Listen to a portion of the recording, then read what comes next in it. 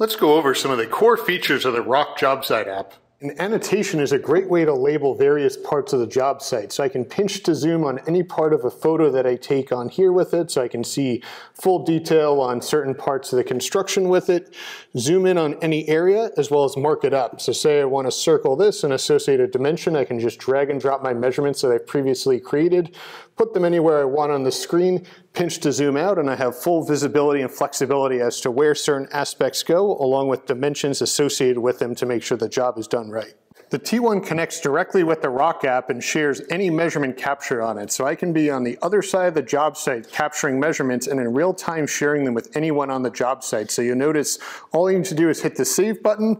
I'll have a copy here on my e-paper display and it'll send it over Bluetooth to the app. Once it's in the app, anyone on the job site with an internet connection has full-time access to it. So you can be on the other side of the job site, on the roof, in the basement, up on the scissor lift, or back at the office and in real time see every measurement I'm taking along with the full details on it. So who made it, where it was made, who completed it, what site it goes to, as well as use them as part of any calculation or annotation in the app. ROCK app area screens acts as your cut list. So any measurement on here that I have shared with someone else in another project updates in real time. So if I complete a measurement here, it's completed across the job site. So these tiles appear, they can be made manually. I can go into measurement and say I want to make 36 1/8 of an inch measurement. Go ahead, populate it. Hit the save button and it's populated on my grid. So I have all the measurements on here. I can add labels to them at the bottom.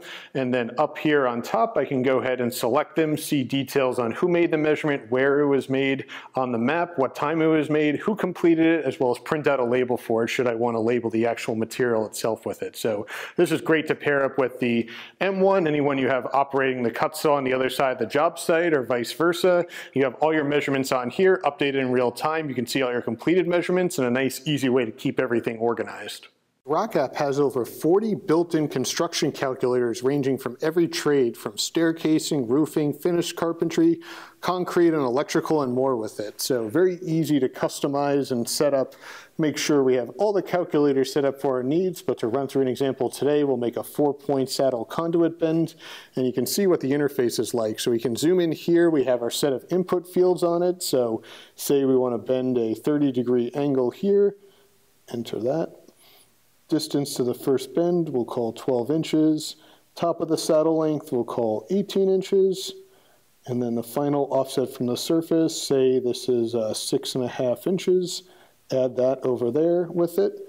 And now that we've completed it, we have all of our measurements directly calculated on here from our shrink, showing how we bend the actual conduit from the distance from the beginning of the length with it, automatically generated and being able to saved as a new measurement inspection on our actual measurement grid. PDF markup allows me to draw directly over PDFs that I import, as well as add captured measurements as built directly over the plans or blueprints to ensure I always have the latest information for myself and my team. Great feature of the app is the built-in fractional calculator. So I can enter the calculator directly from the area page, and I have a full fractional keyboard layout, normal numerical layout, as well as previously stored measurements here with it. So these can be directly taken from my area view or my T1 directly, and I can perform any kind of mathematical operations on here directly in here without having to convert anything to decimal. So I can do all my fractional math directly in here. I have a full history of all of my previous equations that I'm able to click on and edit, along with going back here and changing any previous measurement to whatever I want with it. So really fully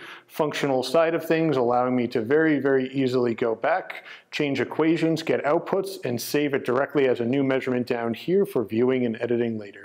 Another great feature is conversions. Conversions allow me to flip units in between any type of numbers on it. So up here we have our top level categories ranging from length, mass, area, speed, temperature, etc. with it. So for this example, let's go to area and say I want to convert square feet, and then the bottom field down here to square meters with it. So I can enter whatever my initial value is. So say I have 133 square feet. I can very quickly tell that that's 12.35 square meters with it, as well as using the sign to flip them back and forth with it should I want to change units on it. So a lot of flexibility in terms of what we convert here, and I can save the outputs for reference later as well with it. So if I save it, I can go back to the object collection, see it here, re-edit it, or view any other pertinent information.